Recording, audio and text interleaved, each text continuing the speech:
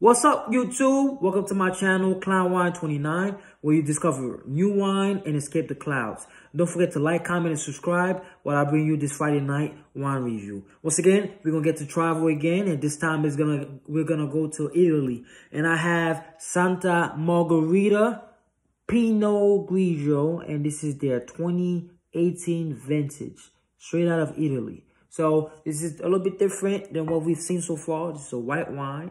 And we're gonna just dive right in. All right, here goes my glass, and here goes the bottle. Get a nice little pour. Get it going. For those that don't know, Pinot Grigio is so white grape.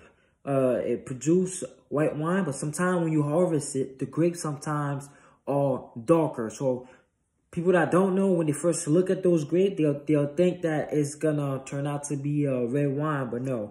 It's just that the skin of the grapes turns a little bit darker at harvest, but it still yields to a beautiful yellowish Pinot Grigio white wine. All right, so on the nose, I'm getting fresh fruit. I would say green apples, almost like a little bit of pineapple, but mostly on the green apple side. A little bit herbs, grass.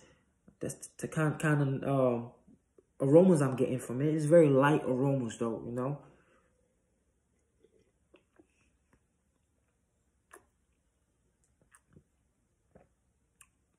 I can tell you right now off the bat, this Pinot Grigio is meant to sip before dinner and after dinner.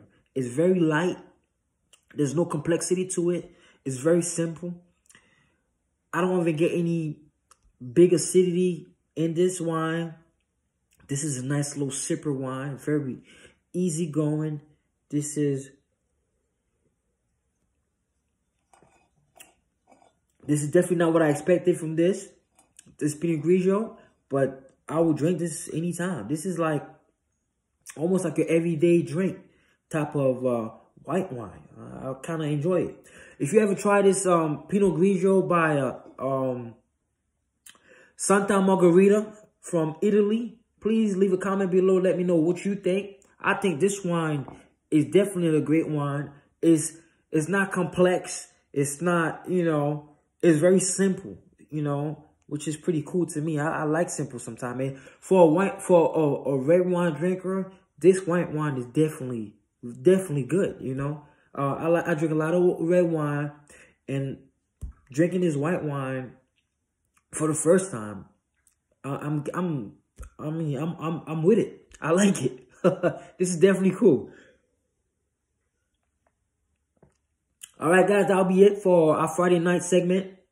See you again next week for our next Friday night wine review. Please leave a comment. And like always, cheers.